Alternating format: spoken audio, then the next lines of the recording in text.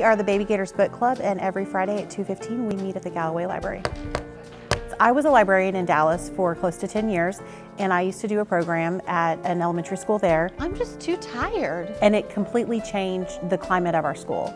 It brought parents into our school, it made relationships with these kids, and it introduced reading at a young age. Then he pulled on his boots up. So now, as a result of the one program that was her brainchild here, we now see programs like this across our district. Awesome, here's your book. Minnie Mouse is a program that we started last April. Did you get a new backpack? We have some students this year that were present last year as well, and we can definitely see a change in them. El gato Pete estaba caminando por la calle con sus nuevos zapatos blancos. We do bilingual because number one, our campus is bilingual. And his brand new white shoes. We gather at the book nook and we read a short story. We read it both in English and Spanish. Happy birthday, Mason! Our Little Hoots program is designed for 2-year-olds to about 5-year-olds, but we have some that come younger. Good job, buddy. It's just a time to promote literacy, and we have fun and play games and always have a crowd. Did you know polar bears wear underwear? Or is this a made-up book?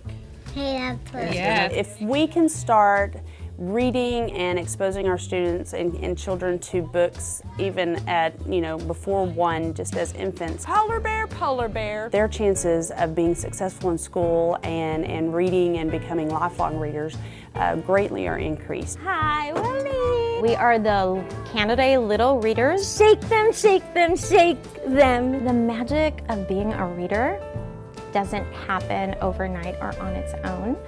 Let's see B. Starting early and giving these experiences to children. Dancing and singing. Good job. They are all pre-reading skills that we are teaching.